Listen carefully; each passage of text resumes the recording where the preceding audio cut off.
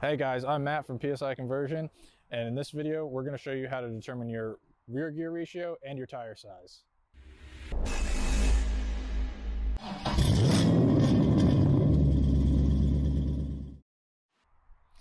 The tools that you're going to need for this are going to be a jack, some jack stands, a wheel chalk, some tape, a paint marker, something to mark both your wheel, tire, and your drive shaft. All right, so quickly I'm going to go over the tire size. This is very important for tuning aspects. It'll get your speedometer calibration right. It'll also affect your shift points if you have an automatic trans. So the main thing we're looking for is the overall diameter of the tire. So if nothing else, you can measure the overall inflated diameter of your tire.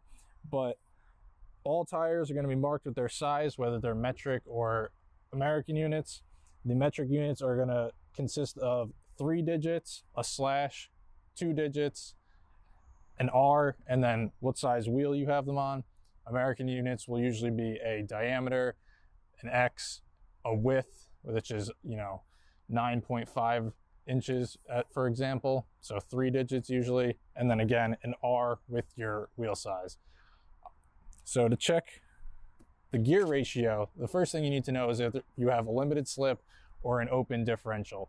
And if you don't know, what you're going to do is jack up the whole rear end, throw your car in neutral, wheel chalk, everything like that. So I'm going to go ahead and do that.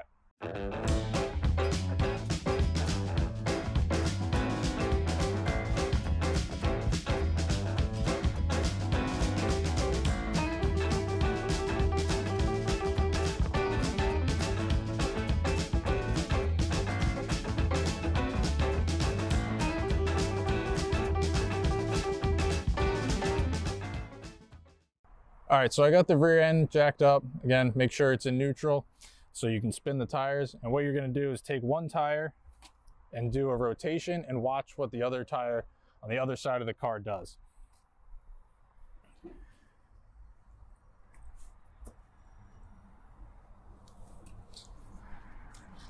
So now that you've done that, you can, if your tire either doesn't spin or it spins in the same direction, you probably have an LSD rear end. If your opposite tire is spinning the other direction than what you spun, so I spun this counterclockwise, if that one was spinning clockwise, you'd have an open. And that's where the process is going to differ. If you have an LSD, you can leave the rear end fully up in the air. If you have an open, you're going to want to put one wheel down and then carry on. So our other tire did not spin. This truck has an LSD, so that is accurate.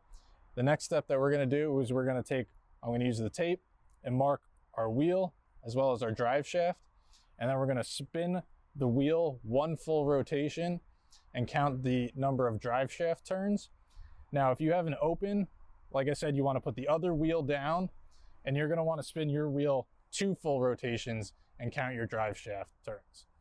So I'm going to go ahead and mark the differential and the tire.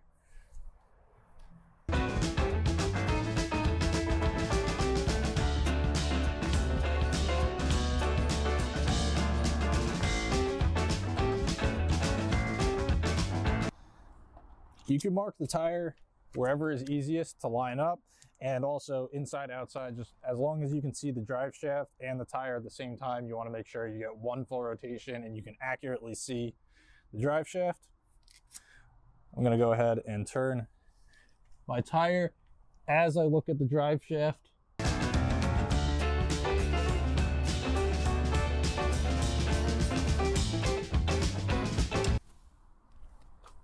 And there we have it.